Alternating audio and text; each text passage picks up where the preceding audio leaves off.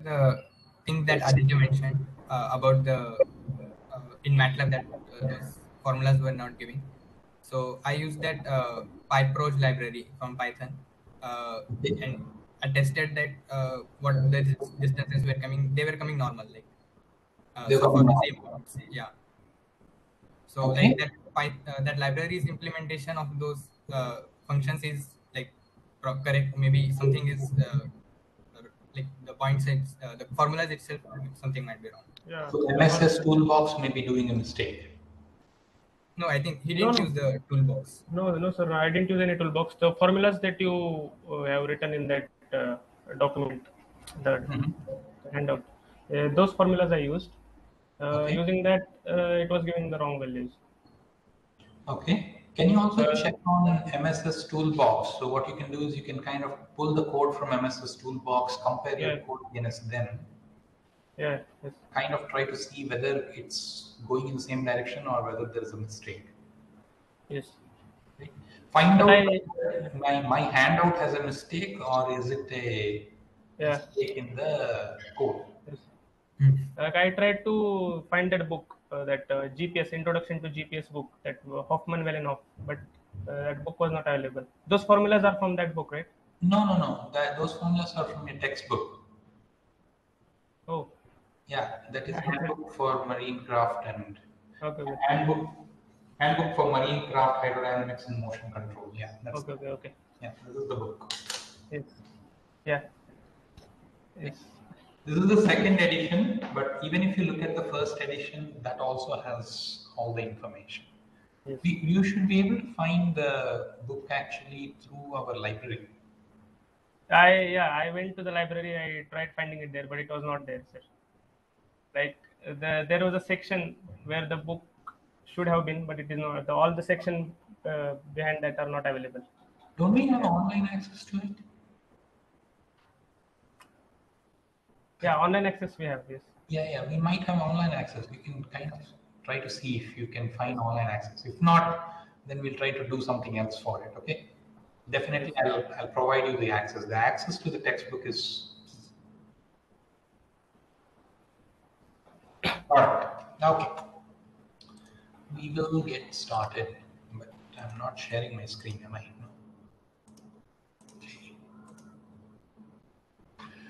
All right. So in the last class, we were discussing about the Apkowitz model. So where we were looking at the idea that suppose I do not want to construct from a first principles approach, but I rather have a model of the craft from which I want to identify what the dynamics for the craft looks like, then there is a way that I can actually use that.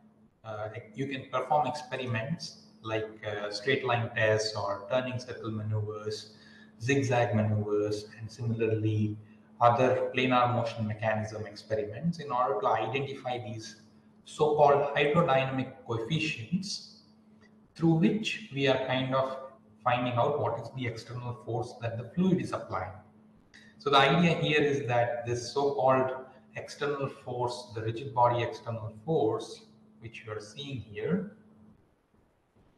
Wait a second. Why is my pointer not working?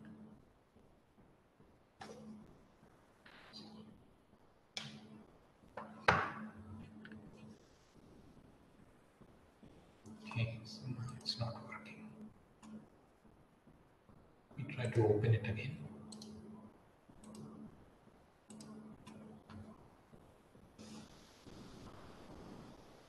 Okay.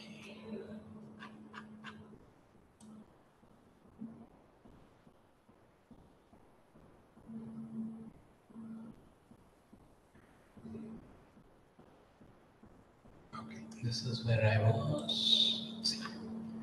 Are you able to see my screen? Not yet. Okay. Now Yes, sir. you're able to see it. Okay. Yeah. So this so-called external force which we are getting, the sway force, surge force, sway force, and the yaw moment, we can try to identify them in terms of Taylor series expansion. And we are considering the Taylor series in terms of these to be functions of x and x here I'm taking as surge velocity, sway velocity, yaw velocity, and then surge acceleration, sway acceleration, and yaw acceleration. Remember that I'm kind of not very precise when I say that these are accelerations. They're not precisely accelerations because they're defined in terms of a body fixed frame. True acceleration is taken as a derivative of the velocity, is only valid when we're talking about things in the inertial frame. So it's not in the strictest sense that these are accelerations, but they can be transformed into the accelerations. And in addition to that, I have the rudder angle delta. And I'm taking a Taylor expansion of these functions, the external force in surge, sway, and yaw.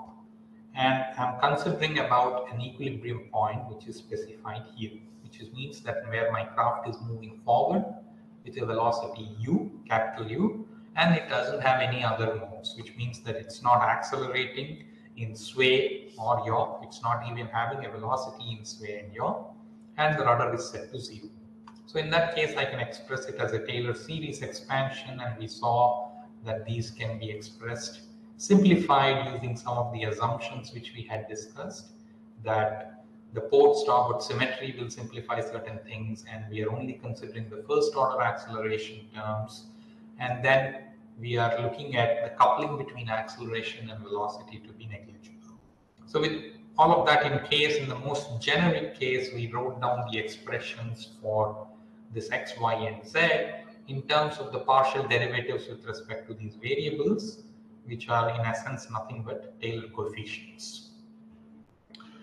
Okay, and the idea was that we can try to identify these coefficients typically from either a free running model test, or you could perform individual planar motion mechanism tests or straight line tests to identify one coefficient at a time and get that information out.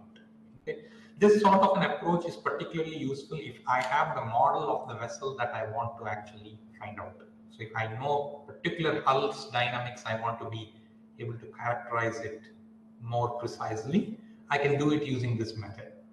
The previous method that we had discussed so far, where we were looking at cross drag principles and as well as what you call added surge resistance, those are first principle approaches.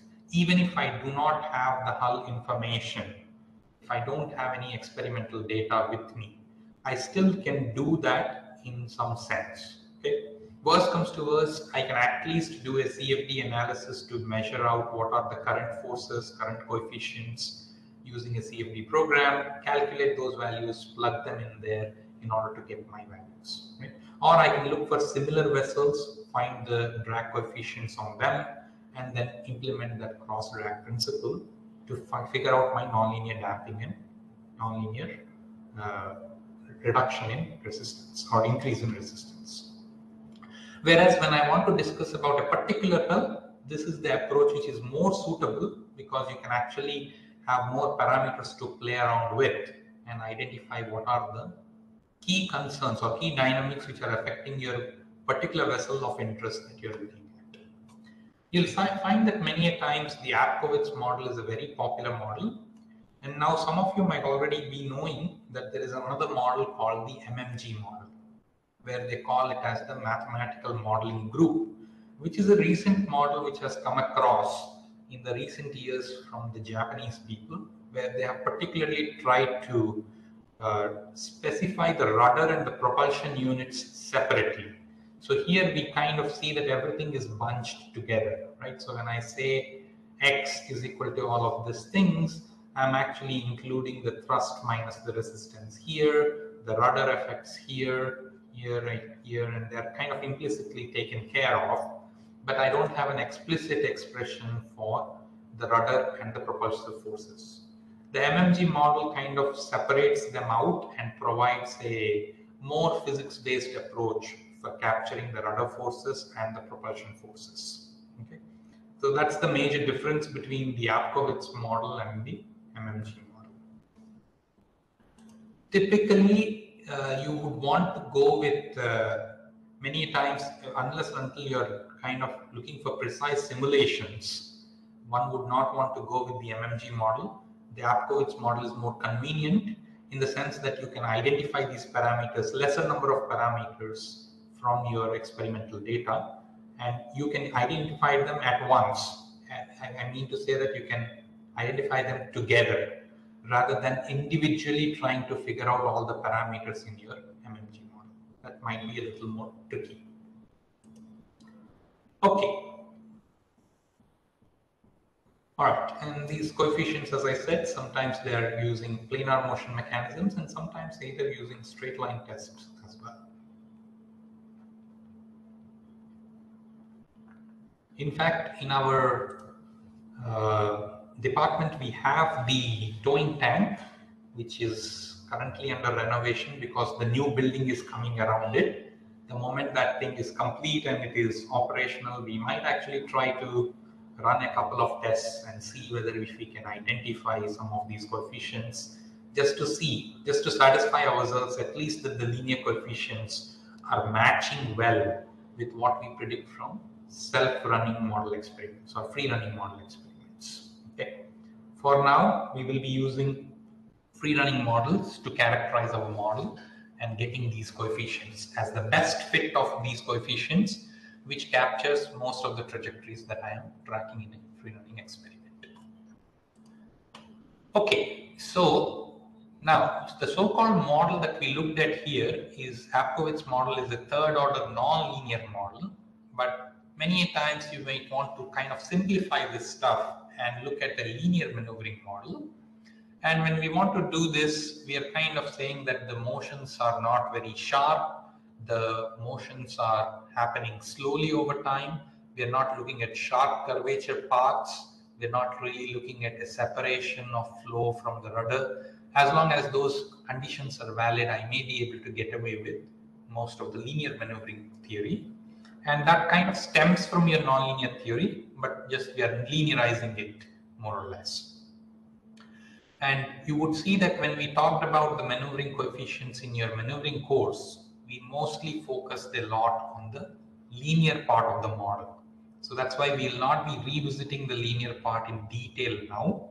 And I kind of want to go further beyond onto the nonlinear part and primarily look at control for the nonlinear plant. Okay, but just for the sake of completeness, if I wanted to express the linear model, it will be the mass matrix, which will be the combination of the rigid body mass matrix and the added mass matrix, times VR dot plus CRB star, which is the linearized Coriolis matrix for the rigid body, plus the linearized Coriolis matrix for the added mass, and the linear damping term. All three of them multiplied by VR is equal to tau plus tau wind plus tau wave. And the expressions for CRB star and CA star are given here, and we had looked at this previously where we had seen that this term here is the Monk moment. And it has a destabilizing nature. Okay, for a rudder in a propeller slipstream, you can kind of see that if I look at what is going on, then tau 1, tau 2 and tau 6, which are the forces due to the rudder, can be expressed as minus x delta delta times delta square. And this term typically is quite small. This is the force in the surge direction coming about due to the application of the rudder. It's a small term usually because we have huge thrust acting on that direction. It's not as significant. And generally when we have the thrust, we are adding a thrust deduction factor 1 minus t. So the thrust is actually assumed to be reduced by a factor 1 minus t due to the extra resistance caused by the propeller. Which means that imagine now that a propeller was rotating in a free stream and it was getting an inflow velocity. Okay, now that I'm attaching it behind the hull, right? So when I was looking at the so-called bare hull resistance, the fluid was moving past the hull at a certain speed. But now because of the presence of the propeller, it's pulling that fluid. It's like suddenly I've added a vacuum cleaner in the back of the ship, right? I'm trying to pull that fluid in. So that increased velocity of the local fluid near the stern of the ship will result in an increased resistance than what you just saw in the bare hull resistance. Is everybody understanding what I talk about bare hull resistance? What does that mean? What do I understand by bare hull resistance?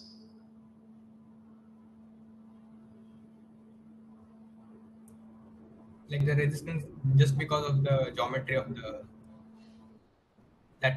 hull itself moving through the water. How do you calculate that? How do There you will be a propeller behind the ship. tell me, Aditya, again? Come again? There will be no propeller behind the ship. The ship will be externally moved through the water, and what will be the resistance that will be calculated? That will be the bare hull resistance. Correct. So we have a carriage which is moving forward with some speed, and then to that carriage the ship is actually attached, and the ship is kind of being pulled through the water at that particular speed of the carriage. Right? That is the bare hull resistance, and there is no propeller unit behind it which is operating. Now, when the propeller starts operating and it's in a free running condition, what I am saying is it's actually pulling the fluid faster down the line locally, which will cause an increased resistance. I'm taking that factor as a reduction in thrust. It's actually an increase in resistance, but I can consider as if the thrust is reduced by some factor to compensate for it. So that is that so-called thrust reduction factor or thrust deduction factor. A typical value of this T can be somewhere between 5% to 20% depending on the ship shape. For finer form ships, it generally will be lower. For full form ships, it generally will be higher. So if I have like a tanker or things like that, I would expect to see a much greater increase in resistance. Okay. So in that case, if I expand out my linear coefficients model or the linear maneuvering model, you will see that this is the mass plus the added mass matrix. And then I have the damping matrix and the Coriolis matrix, everything combined together. And then I have finally the tau 1, tau 2 and tau 6, which is the external force coming into the picture due to the rudder. You will actually find that under this assumption, if you look at it, the surge mode is kind of decoupled from the other modes. Let me try to zoom out a little bit here. Yeah. Can you see, observe that the surge is actually not coupled with any other mode in the so-called linear model, right? There are no terms in the surge equation of motion which actually depend on the sway velocity or the yaw velocity. So I'm able to kind of decouple it and bring it out and say that the surge is a decoupled surge system. Whereas the sway and the yaw, I can't decouple them. They're actually coupled. You'll kind of see that there is a cross-coupling terms in the added mass matrix as well as in the Coriolis matrix. These values are not necessarily zero. So when I look at the surge and the sway system, I'll actually be seeing a coupled system, and you will see that in that case I can express the equations of motion as shown here,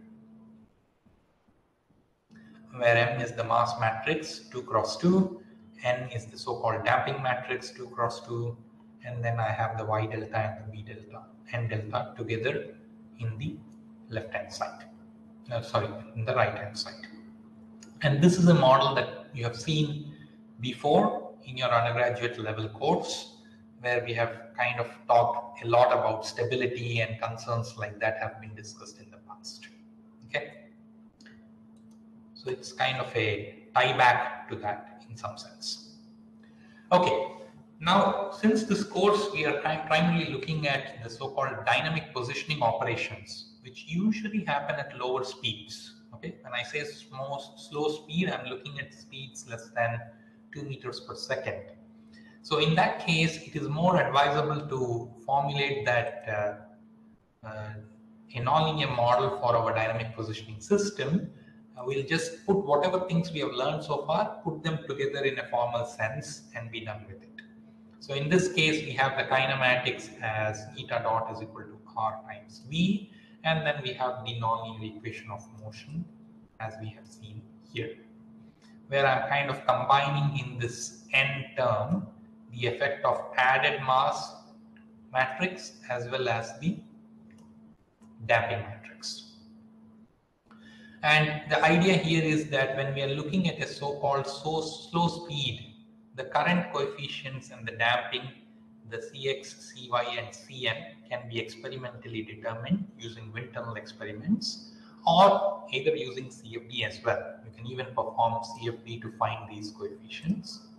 And they can be related to the surge resistance, cross flow drag, and monk moment, which we discussed in the maneuvering theory previously. Right? So you can kind of get an estimate for those values. And then we can also include the effect of the current here. And that is what we have looked. We have kind of discussed this slightly in the past, but let's make a more formal, discussion about the currents so that we can kind of put this to bed. And you'll see that there is one small difference which I'm going to bring about in the current model as compared to the previous model which we discussed. So previously, when we were looking at the direction of the current, we had defined the direction of the current with respect to the north axis, which was our x-axis of the NED plane, right? But here it is more common to take the current direction with respect to the ship's heading angle. So with respect to the ship, which direction is the current coming, that is usually more easily identifiable. And so it is better to express it in that sense. So we're going to modify our current formulation slightly in order to incorporate this small little change. Okay, everybody with me so far? Yes? Okay. All right. So as before, we had the velocity vector of the current pointing in some direction. And with respect to the north, whatever is that angle, we are calling that as this fellow, beta Vc, okay, beta due to the current. And then this angle from the north direction to the direction of the heading of the ship, that is called psi. That definition also remains intact. We are not changing anything with respect to this. Now, the only difference is previously we were defining the currents, the gamma c as the angle between the true north and the current speed, but now we will define that value as the angle from the x-axis of the longitudinal direction of the board to the direction of the speed or direction of the current. Is everybody with me here so far?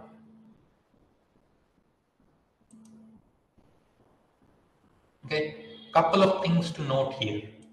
One thing, unlike the positive convention of because the z-axis is pointing downward, most of our angles will be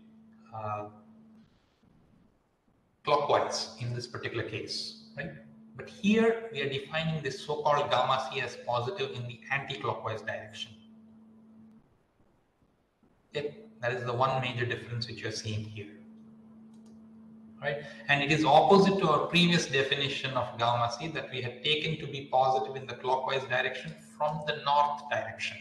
So previously this beta Vc is what we had as gamma c in our very first, when we were discussing about the kinematics of the vessel. Okay? We are changing that slightly here because it's more common to see the current direction expressed in terms of the heading of the vessel. Not only just because of the convention here, but when we are looking at a dynamic positioning operation, you would not want to actually see the current direction will be changing as the vessel is doing a dynamic positioning, isn't it? The vessel need not always be having a constant orientation during the entire operation.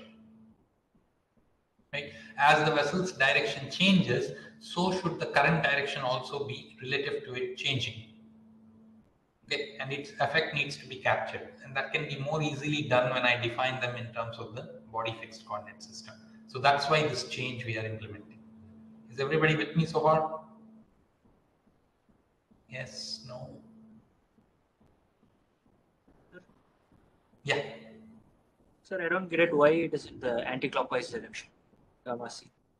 I'm defining it to be positive in the anti-clockwise direction. It's not a question of why. I'm saying I'll choose in the anti-clockwise direction as positive. Okay, that is the convention I'm putting forth in this particular case. That's all. All right. It's more of a definition rather than it's not coming out of some analysis. I'm defining it that way. Okay. All right. So in this case, this so-called direction of conventions was first proposed by the so-called Blenderman 1994, and it has kind of stuck around. Many people are continuing to use this because it's kind of easy to use. Many data sets have been developed for the computation of current coefficients using this sort of an approach. So that convention has kind of stuck around. So which is why we'll be kind of looking at the same way. So the current forces on a marine craft can be denoted as half rho times the area times the current coefficient times the velocity of the current square. Notice here I'm currently dealing with capital U equal to 0, which means that the craft is at rest. The craft itself does not have a speed, it is at 0 speed, and there is a current. Then what is the force which is acting on the hull is what I'm determining. Everybody with me so far on this?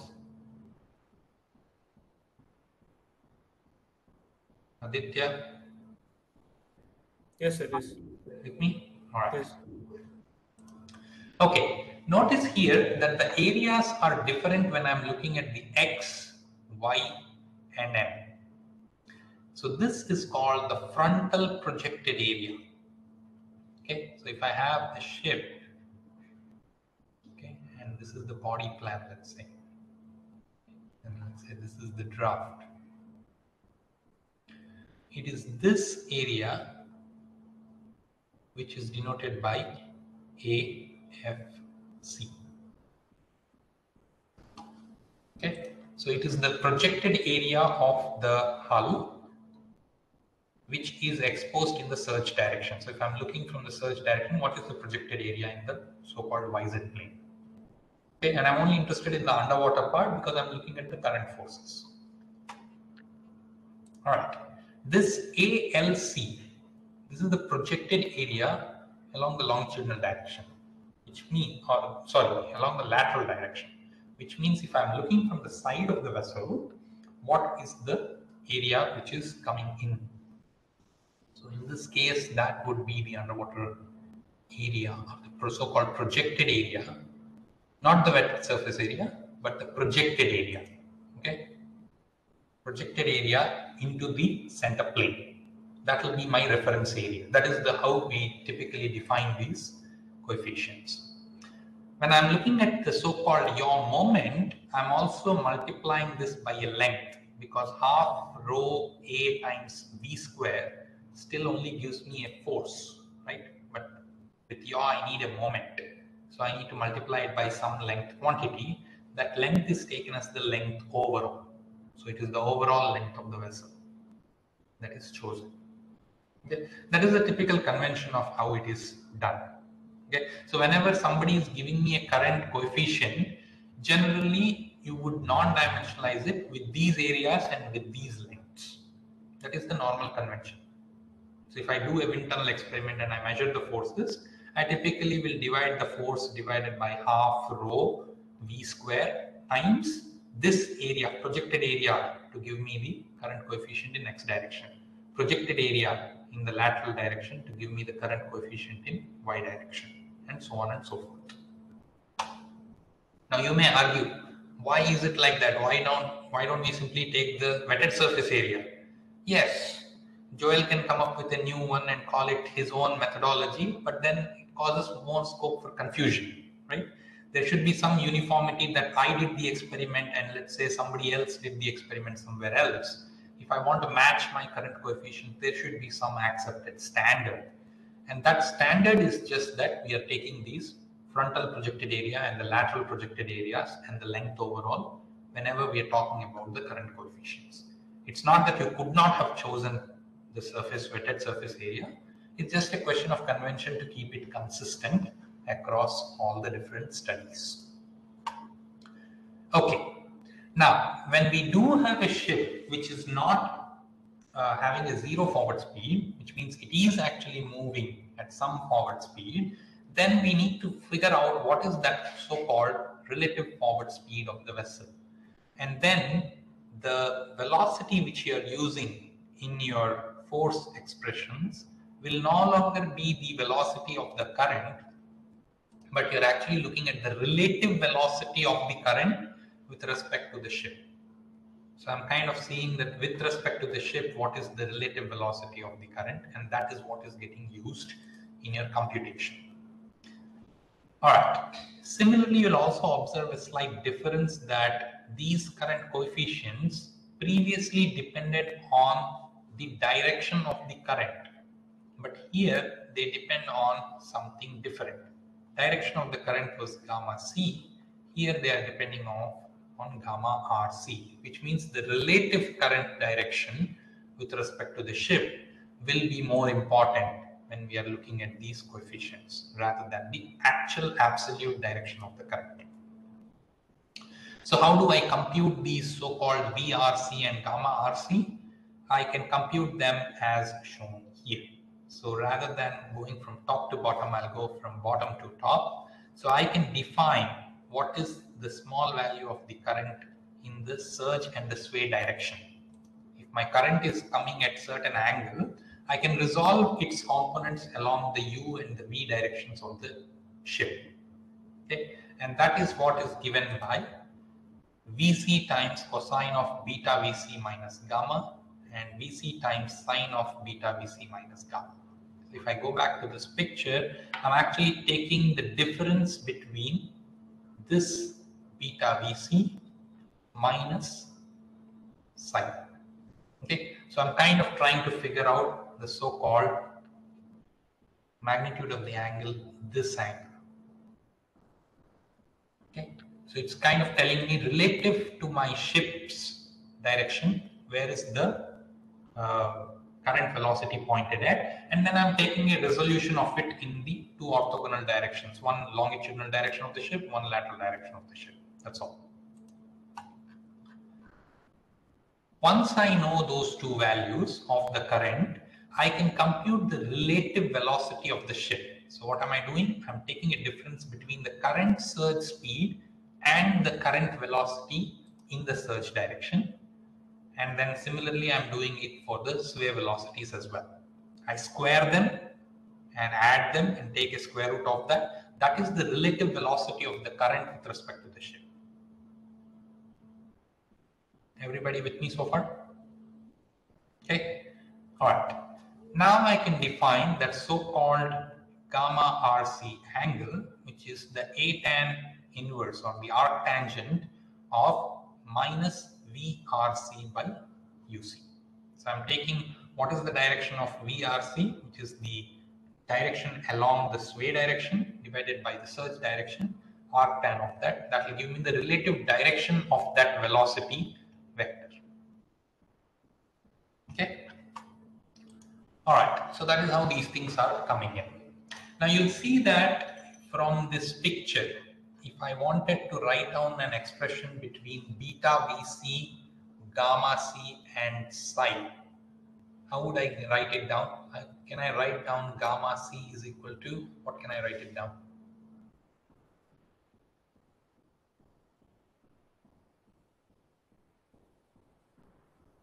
From this picture, can you write down gamma c in terms of beta Vc and psi? How do you write it down?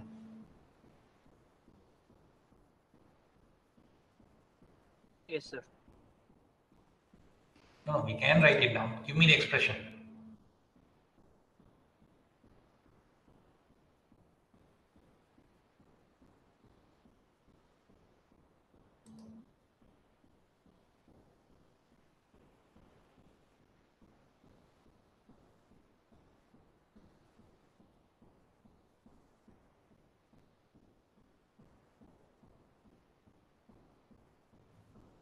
Gamma c is equal to psi minus beta Vc minus pi.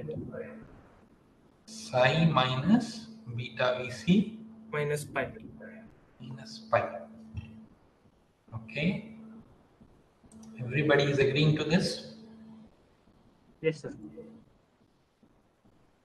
Yes. Okay, maybe the convention of the sign may be slightly different. Yeah, okay, yeah, I think that's the same. So gamma C will be psi minus beta Vc minus pi. That's what we had to, right? Psi minus beta Vc minus pi. Right. So you can see that when u is equal to 0, this current direction is given by these two quantities.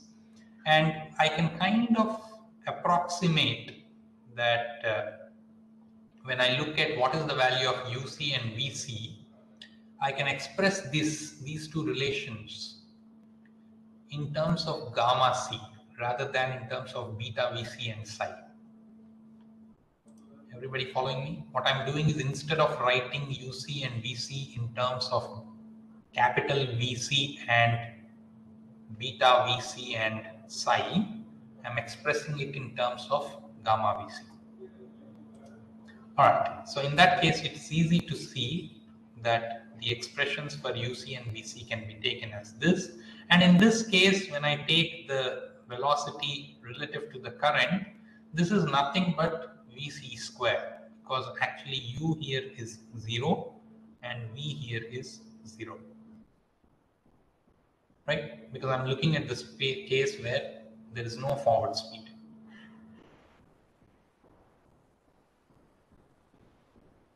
Correct? Everybody with me? Okay. So now I have gamma RC, and you can actually see that this is nothing but it is equal to gamma C. So in this particular case, where my relative velocity with respect to the current is nothing but the actual direction of the current, which makes sense because the ship itself is not moving anywhere. So the direction should be preserved. Now, when I have a forward speed, this expression for gamma C no longer holds. Okay, we are kind of, the gamma RC and gamma C will no longer be the same things when my U is not equal to 0. So for slow speeds, where the ship speed is not exactly equal to 0, you will find that the relative current direction will be different than what is the actual direction of the current with respect to the heading of the vessel. And that needs to be taken into account as our formulation has been developed to take into account. Okay. All right. Okay, when we do assume the slow speed approximation, we can actually see that UR times mod of UR. So if I want to compute the relative velocity in the surge times the absolute value of that, you can kind of approximate that as minus UC times absolute value of minus UC, where here I'm making the approximation that these two are approximately 0. So remember that UR is U minus UC. Similarly, VR is V minus VC. I'm assuming that these two are relatively small. Is that making sense? Okay. So when I assume that, I can put down the expression for UC in terms of VC and gamma C. And I'm kind of making a gross approximation here, which we already know that it's not a valid expression for U not equal to 0. But assuming the speed of the maneuvers is slow in a dynamic positioning operation, I can get away with it, and I can get these expressions for U times absolute value of U, V times absolute value of V, and the cross term U times V as these three expressions. Okay, all I'm doing is substituting VC and gamma C from here into these expressions and getting them. That's all. Everybody with me so far? Okay, all right. Now, typically we can neglect R during a station keeping operation. So typically you want to kind of make sure that your R is not varying significantly. You're trying to mostly keep a position, but you usually have a separate controller because you either have a bow thruster or some other mechanism to control the yaw in a dynamic positioning operation. They're mostly looking at the operation in the surge and the sway directions. So we can neglect R during the station keeping, and we can approximate that our current forces X, Y, and M, which we previously saw to be like these, is some hydrodynamic derivative which is a quadratic value in U, V, and V. Is that making sense? What am I doing? I'm trying to say that if I know the current coefficient, how can I find a so-called nonlinear drag value and then use it in my model? That's what I'm trying to make an approximation, where the speed is relatively low. Okay, when the speed is very high, this will not be fully valid. Okay, as long as the speed is low, I can make that approximation and I can find out these values out. Okay, so but I do include this term. So notice that when it comes to yaw, I'm including the so-called hydrodynamic derivative times the absolute value part, but I also include the Monk moment separately because it has a destabilizing effect. It is better to capture it rather than not to capture it and later on suffer. So we do capture that as well. So then we can use these expressions to get an idea for Cx, Cy, and Cn in terms of these so-called nonlinear coefficients X, UU, Y, VV, and VV. Now, these X, UU, Y, VV, and NVV can be estimated using the ITTC and the cross-drag principles that we discussed previously. You can compute them from there, and then you can precisely put them in here in order to compute what is your so-called current coefficients for X, Y, and N. Okay, notice here that this Monk moment terms are nothing but the added mass terms, and they usually can be determined from a potential theory formulation. Is everybody with me so far? Okay, so once I have gotten these coefficients, what am I doing? I'm actually now going to come back to my model and make it a little bit more precise for dynamic positioning applications. So I'm going to have the same dynamics, same kinematics as before, same dynamics as before with respect to mass times V dot, CRB times V, plus some damping times V, but that is exponentially decreasing with speed. Okay, because I know that when I am looking at high forward speeds, the linear damping plays less of a role and the quadratic damping plays more of a role. We kind of talked about this previously, right? So, which is why this exponential term I'm multiplying there just to make sure that this thing goes to zero or becomes insignificant as my speed is increasing. Okay, and then I have this so-called nonlinear term, the nonlinear damping term, which is now expressed in terms of those current coefficients.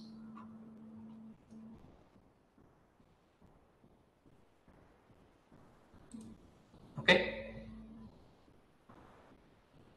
so the idea is that we apply the cross-drag principle and the ITTC formulation principle to predict our so-called nonlinear expressions. From there, we can define our current values, current coefficient values for low speed operations, and then be able to use them in our dynamic positioning model. I hope everybody is with me. Okay, that is what we are doing here. All right. Notice that when we actually do this so-called damping, the current coefficients, they do not provide any yaw damping. So sometimes what we might do, because if you look back here, these things do not depend on the yaw, right? They depend on the U and the V. because we are assuming for most part our currents are irrotational in nature. But we do need some yaw damping, and that yaw damping will be present in the system. So a optional quadratic damping in yaw may be modeled, and that may sometimes be used to counteract the monk moment. So depending on the dynamics of the vessel that you are looking at, where the monk moment is significant, you might want to include a nonlinear damping term in yaw as well into your modeling to make it more precise. Okay. Here, what we are trying to do is we are trying to make sure that our modeling is rich enough to depict all the dynamics which we see at the low speed when we are looking at a dynamic positioning operation. That's what we are interested in doing here. Okay, the linear damping term is present. We kind of hold on to it here so that it ensures that we have an exponential convergence of the system at low speeds, because when we are dealing with low speeds, some of these terms may be close to zero. Suppose I didn't have any currents in the system, or the currents were small enough, the nonlinear drag may not be significant. Right? At that time, the linear drag will be required to capture the dynamics properly. So therefore, that is why we have that linear damping term there, but we have multiplied it by an exponential term so that as speed increases, that thing goes to zero. Okay. All right. At high speeds, the nonlinear drag dominates over the linear term, and how quickly or how slowly we should kind of taper off our linear versus the nonlinear drag can be adjusted by playing around with this alpha value. Right? The larger the alpha value we choose, the faster it decays down. The bigger the alpha value, the smaller the alpha value choose, it decays down slowly over the forward speed. Okay? That's the main idea. Okay, now if you would bear with me for a minute, I would like to finish this section off. Okay, we'll just extend by maybe 5 to 10 minutes max, but I'd like to just complete this whole thing which we have discussed so far. So notice here that this CRB times V, if we represent the CRB matrix in terms of that so-called representation which does not depend on our linear velocity, then I can replace that with the relative velocity, right? We have seen that before. We can replace that with the relative velocity. So in that case, I can write down this as mass times VR dot plus CRB, which now depends on the relative velocity times VR, plus the other terms are the same, where I'm taking these dependencies on VRC. Okay, so that completes our so-called nonlinear model for the craft when we are looking at a dynamic positioning application. So I can specify it more precisely in this form, play around with the alpha factor to make sure that it matches my reality better, and then use that for my control purposes, guidance purposes, or navigation purposes. We'll also look at the last thing which we'll look at is a so-called linear time varying DP model. Now, this is a good assumption. You'll see that whenever we are looking at the linear damping, we know that it's a good assumption for low speed applications. And it kind of makes sense because this will be particularly useful in our navigation applications.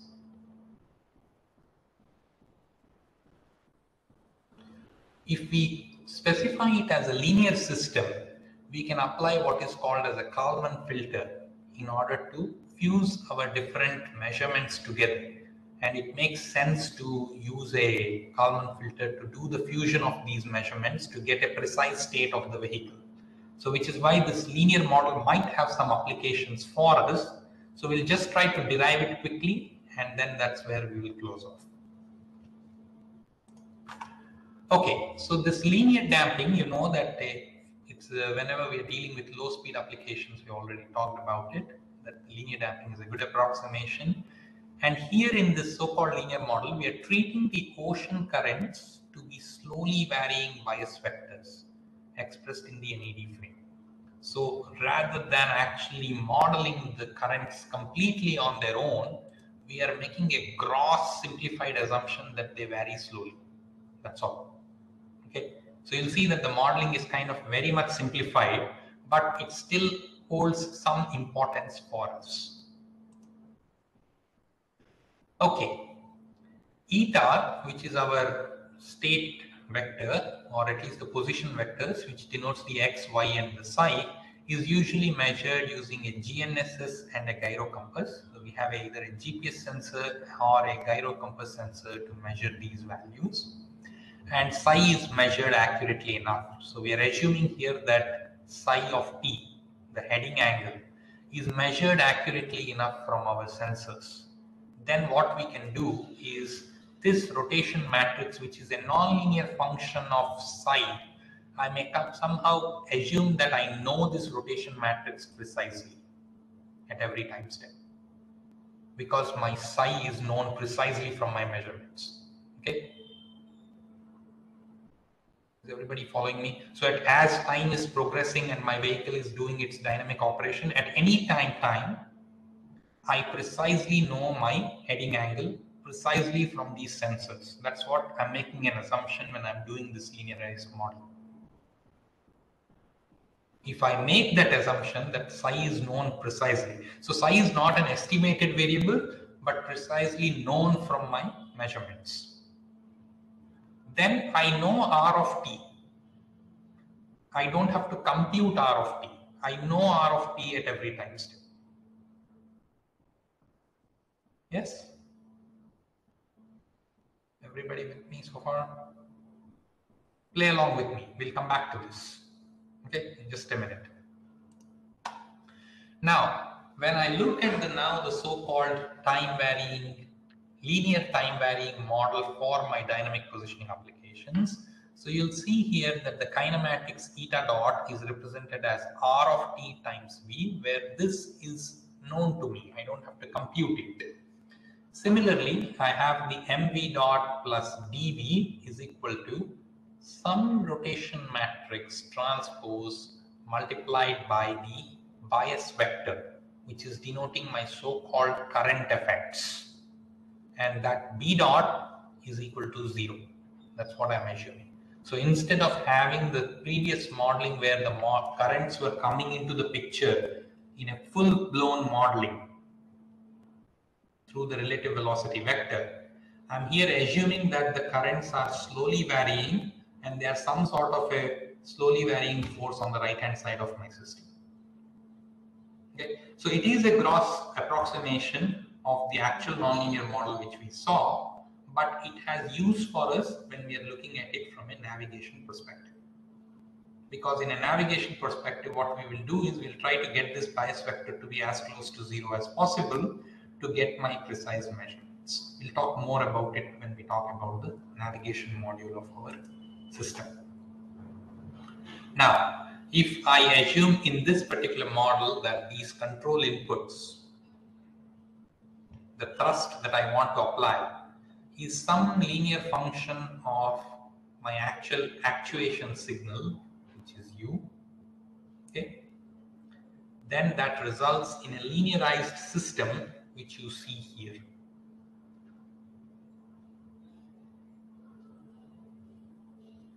So what am I doing? I'm defining a state vector x, which is a composite of eta, v, and the bias, putting all of them together because I have 3 equations, right? One in eta dot, one in v dot, and one in v dot. So I'm kind of putting all of them together in a state space form so that I can express that in a form that can be solved using likes of our ODE 45, right? We want to put them in that form.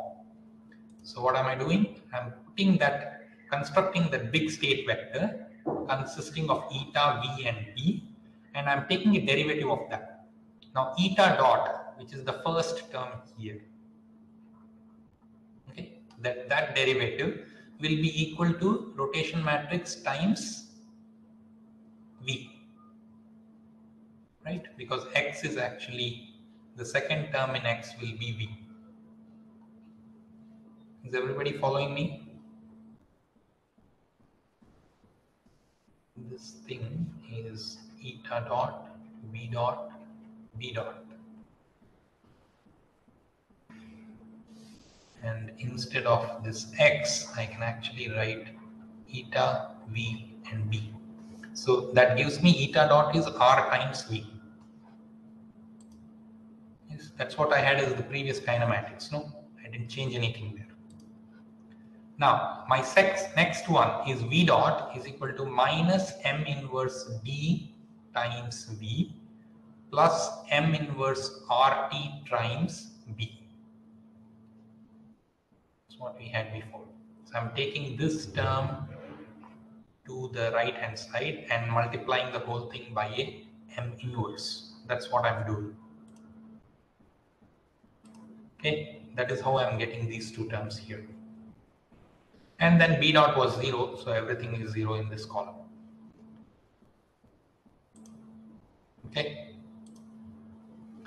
Now, we did have a control input u, so we wanted to specify tau as b times u. So therefore, that's why you're seeing this m inverse times b times u, which is coming into the second equation of motion, plus m inverse times w, where w here represents nothing but the tau wind plus tau wave. Okay, I'm just writing that as external disturbances w. Okay, now although my state vector is consisting of eta, v, and b, my measurement is actually only one of those three. I'm only measuring eta, isn't it? I just know xy position and the orientation. That's all I know. I don't know the other things. So my state vector's output, this is my so-called output, is coming as the eta vector plus some noise, which is coming due to the so-called measurements. Okay, so that is the measurement vector. Now this model which we designed is quite an ideal system for using for controller observer design. We can use a linear time varying Kalman filter to estimate the state vector x. We can in fact even use this state space model that we have developed to design for a linear quadratic controller in order to drive our system to any state that we want.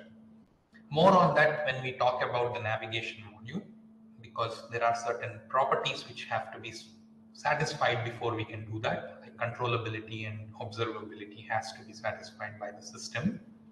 But you can think of this as a simplified state space system in the linear sense, where you can kind of assume that the currents are modeled by some sort of a slowly varying bias vector. Okay, so I'm taking my measurements from my GNSS and gyroscopes, and I'm continuously integrating my model in order to know the complete state of my vehicle.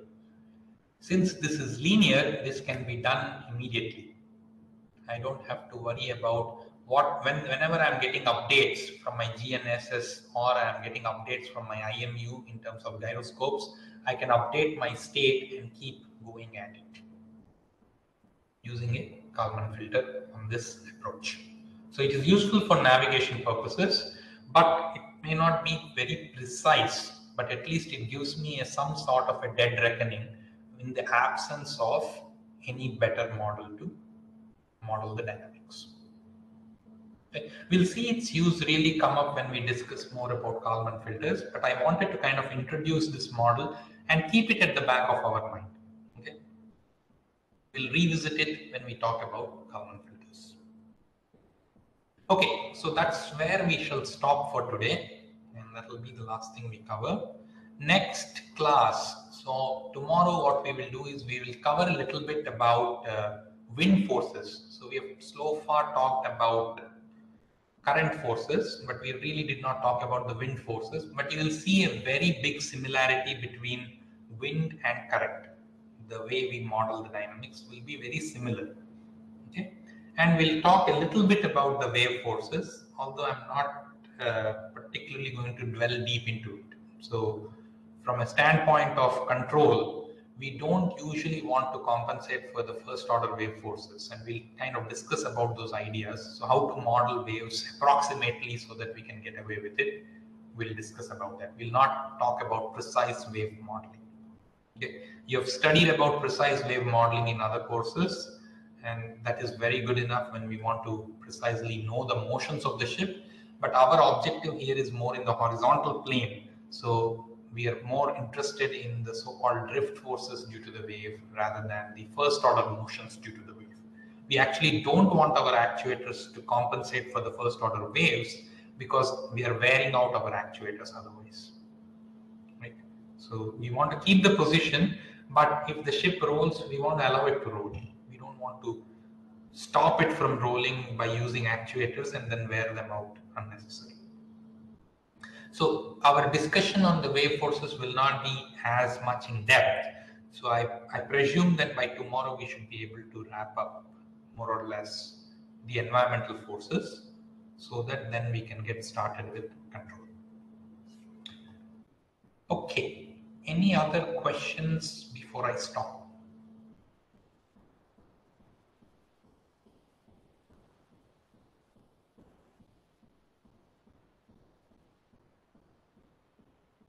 No questions? So in that case, let me stop recording here.